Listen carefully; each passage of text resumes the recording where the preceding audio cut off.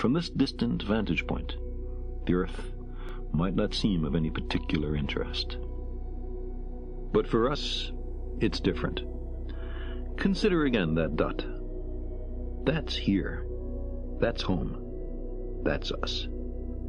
On it, everyone you love, everyone you know, everyone you ever heard of, every human being who ever was, lived out their lives.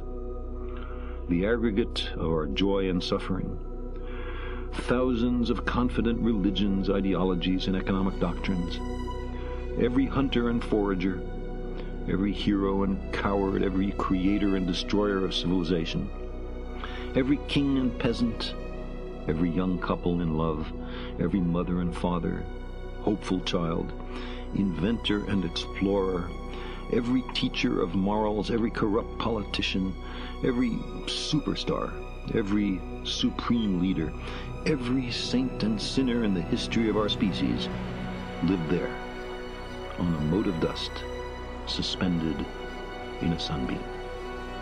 The Earth is the only world known so far to harbor life. There is nowhere else, at least in the near future, to which our species could migrate. Visit? Yes. Settle? Not yet. Like it or not, for the moment, the Earth is where we make our stand.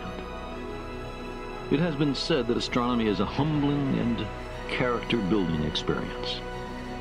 There is perhaps no better demonstration of the folly of human conceits than this distant image of our tiny world.